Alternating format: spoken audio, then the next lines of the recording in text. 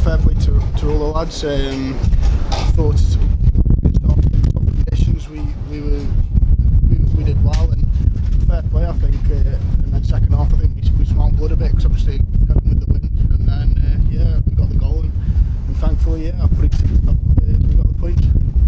Playing with the wind in the second half, some people say it's more difficult to do that than playing against it. Yeah, I think because obviously first half I was speaking to some of the lads, we sort of knew what we needed to defend, and then obviously the pressure, I wouldn't say so much pressure, but obviously it always helps with the win, but then we had to think that it's a proper game and not to lax at the back and make sure we concentrate throughout, which I thought we were, and then the ball dropped him in the box and I hit it in the corner, which was a good feeling again. So I've just got to keep going now, and obviously the main thing is the points, which takes us a little bit away from where we don't want to be.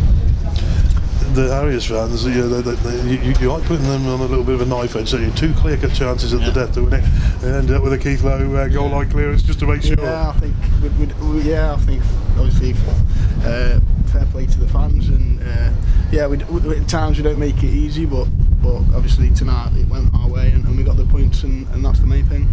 As a player's perspective, though, Ollie, the conditions were absolutely atrocious. Yeah. I mean, it was. Yeah, I think obviously with the snow and the rain and obviously the wind, it wasn't a great game to play in. But we knew that. But yeah, we just had to dig it out, and we did.